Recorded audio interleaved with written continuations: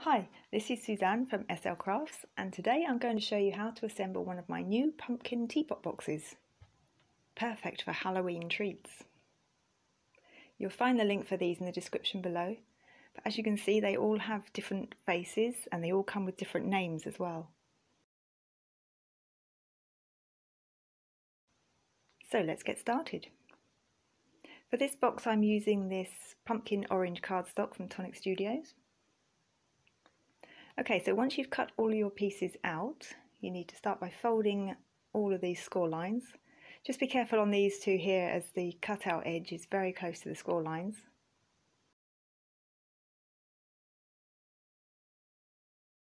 Now if you start with this cutout tab first, then it's a lot easier to get it into position. Just apply some glue and then line it up carefully so that none of the tab is showing through to the front.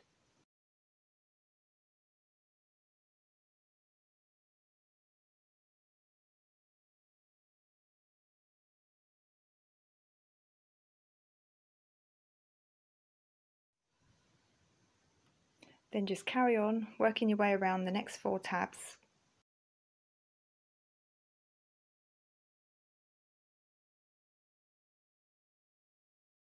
So you'll end up with just this one still open on the right hand side.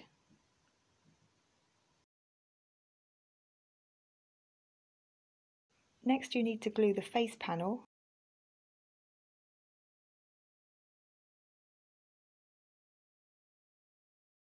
and stick it inside the teapot like this, making sure that there's an even amount of yellow showing through.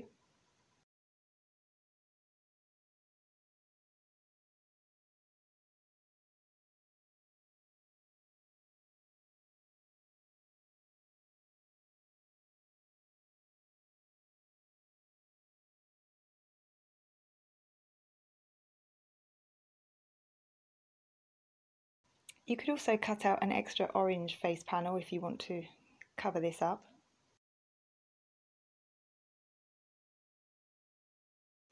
You can now ink all of the edges with brown ink if you wish, just to give it a nice textured rustic look.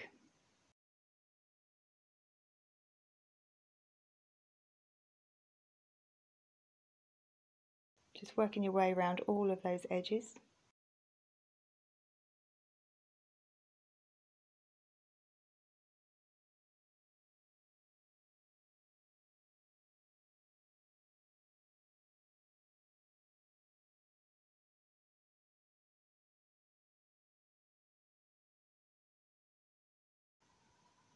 Next you need to take the 2 handles and you need to glue these back to back.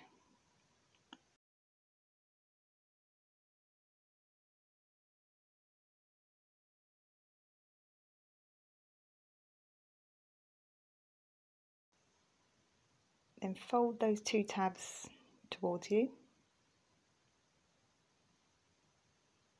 and then glue the tabs to the inside of that last open side.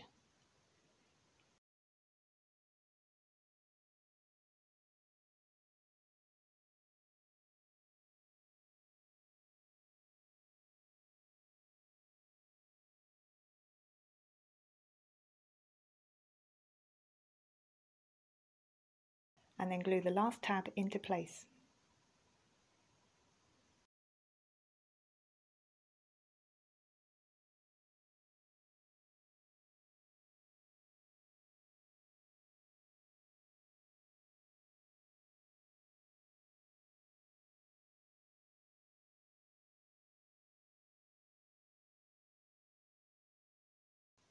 Once you've done that, you then need to take the spout piece and then glue that long tab to the inside like this.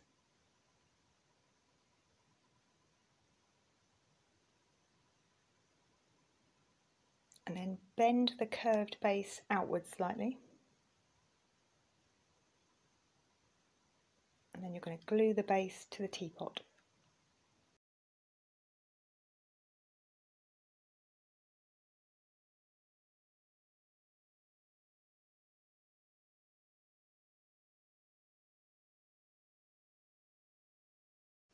Just take some time to line it up carefully so that it looks good from the front, the side and from the top.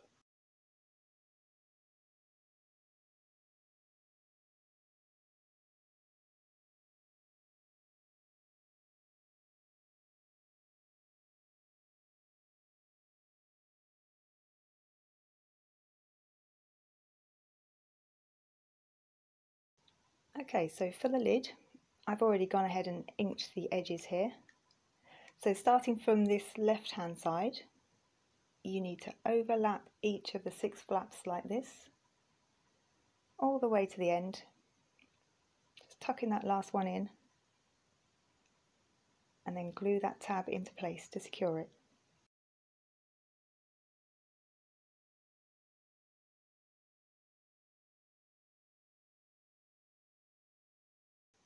Just make sure that it all meets up nicely in the centre.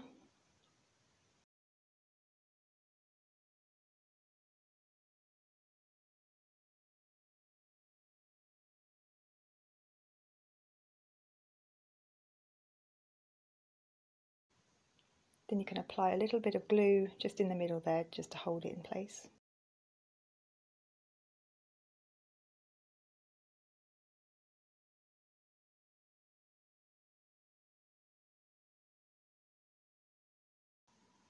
Now for the rows on top of the lid, you need to start rolling it from this outside point. Using a pair of tweezers helps here.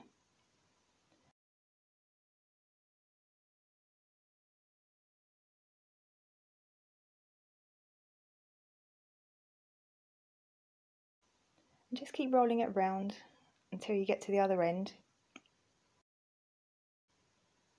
Then apply lots of glue, especially to the inside, and then hold it in place until it dries.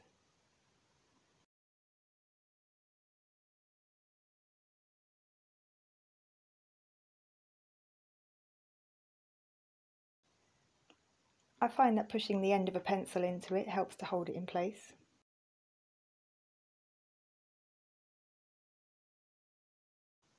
Then once that's dry, you can add a little bit of brown ink to it if you wish.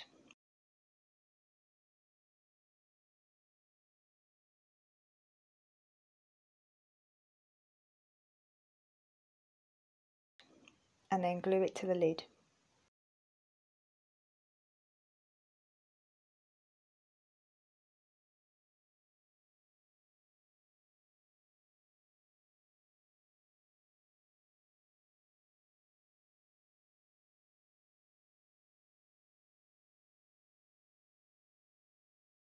For the leaf, you need to fold it into shape like this.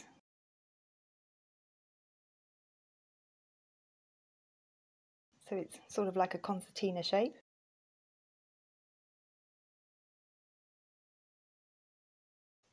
Then you can add a little bit of ink to those fold lines and then glue it just under the rows.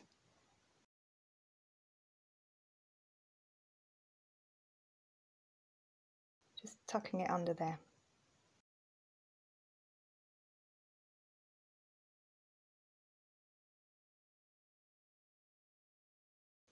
Now for a finishing touch, you can add a few tendrils. So by cutting out 2 thin strips of cardstock, these are about 9 centimeters long, then you can wrap them around the nib of a pencil.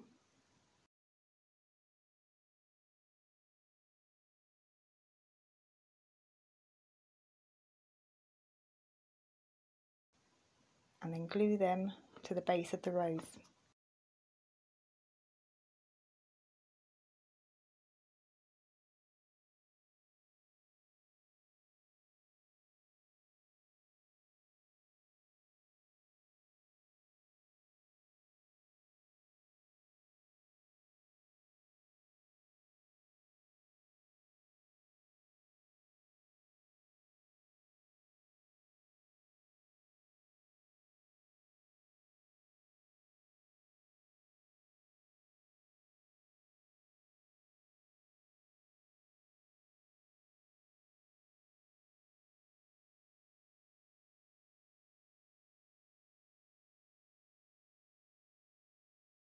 And once that's dry, your little pumpkin teapot box is finished.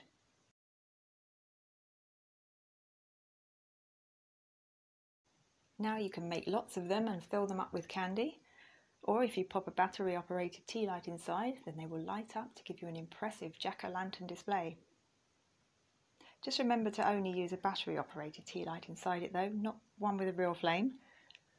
And there they are, a set of 6 little pumpkin teapot boxes.